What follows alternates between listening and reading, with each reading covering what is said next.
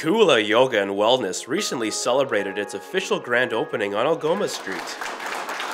After a warm welcome from Mayor Keith Hobbs, fellow community leaders participated in a yoga pose for charity event.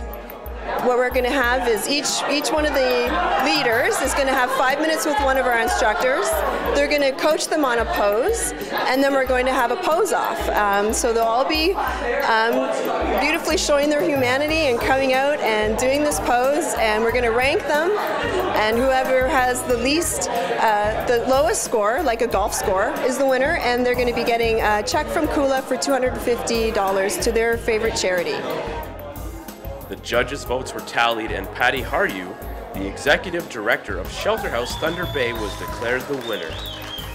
I may have had an advantage as a yoga practitioner.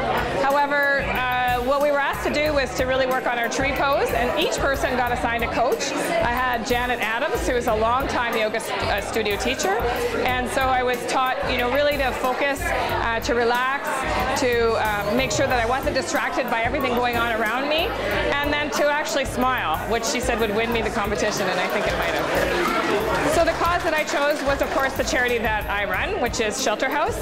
Shelter House is a nonprofit charity that offers emergency and longer supportive housing to 77 men, women, and youth every single night in Thunder Bay. And we also feed an astronomical number of people who are living in poverty. We feed 700 meals a day, which is really through the charity of the community and through the volunteerism that is alive and well. And so we look for any opportunity to augment the money that we do get through government sources, and this was a wonderful opportunity to do that. For Go Thunder Bay, I'm Steve Johnson.